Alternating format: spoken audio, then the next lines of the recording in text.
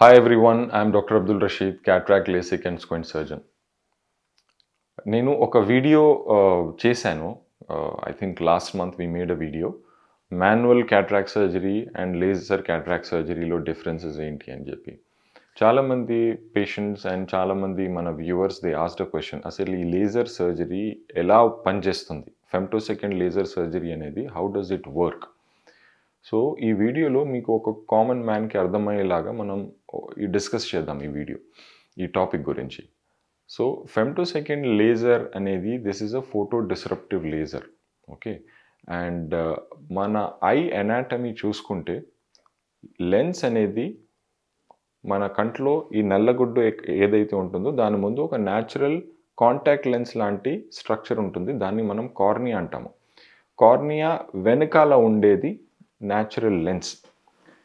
ఈ lens hazy అయినప్పుడు దాన్ని మనం క్యాటరాక్ట్ అంటాము.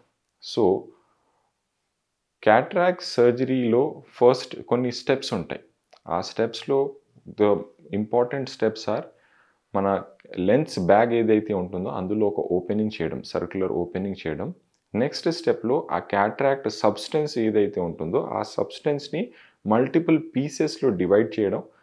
ఆ నెక్స్ట్ స్టెప్లో ఒక నీడిల్ ద్వారా, ఒక ఫేకో ప్రోబ్ ద్వారా ఆ అయిన పీసెస్ని డిజాల్వ్ చేసి సక్ చేయడం. నెక్స్ట్ స్టెప్లో వి ఇంప్లాంట్ ద లెన్స్.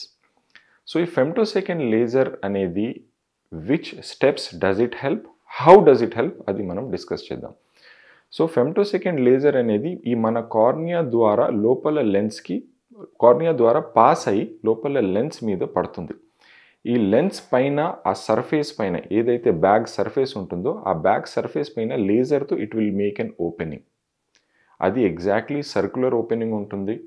అండ్ ఎంత డయామీటర్, 5 mm డయామీటర్ రేడియస్ కావాలా లేకపోతే 5.5 కావాలా అది కూడా మనం అడ్జస్ట్ చేసుకోవచ్చు. Location of the capsular opening కూడా మనం ప్రిసైజ్గా లొకేట్ చేయొచ్చు. This is the advantage of the laser cataract surgery. Second thing, ఆ తర్వాత ఆ ఓపెనింగ్ అయిపోయిన తర్వాత ఇట్ మేక్స్ సర్టన్ మన క్యాటరాక్ట్ సబ్స్టెన్స్ ఏదైతే ఉంటుందో ఆ క్యాటరాక్ట్ సబ్స్టెన్స్ని ఈక్వల్ పీసెస్లో అది ఎగ్జాక్ట్గా డివైడ్ చేస్తుంది. So these are the two main steps which femtosecond laser performs in femtosecond laser cataract surgery. ఆ తర్వాత ప్రొసీజర్స్, ఫేకో ఇమల్సిన్, ఫేకో ప్రోబ్తో లోపల వెళ్ళి ఈ పీసెస్ని ఇంకా ఫర్దర్ డివైడ్ చేసి డిజాల్వ్ చేసి సక్ చేయడం, ఇంకా క్లీన్ చేయడం. Next lens implantation. This is common in normal phaco surgery and femtosecond laser cataract surgery. Okay, it will be performed by the doctor, and femtosecond laser procedure is also performed by the doctor. I hope you understand this. Manamu inka next ee video lo I want to address another topic, AI cataract surgery. ఈ మధ్య చాలా artificial intelligence cataract surgery అంటే ఏంటి, అది laser cataract surgery ఒకటేనా అని. First of all, ఈ మధ్య artificial intelligence has become a buzz word in the last 1 year or something or couple of years. So ఈ ఆర్టిఫిషియల్ ఇంటెలిజెన్స్ బజ్ వర్డ్ వచ్చినప్పుడు ఈ artificial intelligence laser cataract surgery, AI laser cataract surgery అని చెప్తున్నారు. అలాంటిది కొత్త technology ఏమి రాలేదండి AI laser cataract surgery అని. ఓకే, ఈ femtosecond laser cataract సర్జరీనే AI laser cataract surgery అని చెప్పి మార్కెట్ చేస్తున్నారు. Okay, the technology is old but the way it is marketed is because of the buzz word AI laser cataract surgery. Second point, నిజంగానే ఇందులో AI laser ఉందా? Yes, ఉంది. Femtosecond laser ప్లాట్ఫామ్లో and artificial intelligence algorithms ఉన్నాయి. అది ఇప్పుడు కాదు, ముందటి నుంచి ఉన్నాయి. ఎప్పటి నుంచి అయితే వచ్చిందో అప్పటి నుంచి ఉన్నాయి.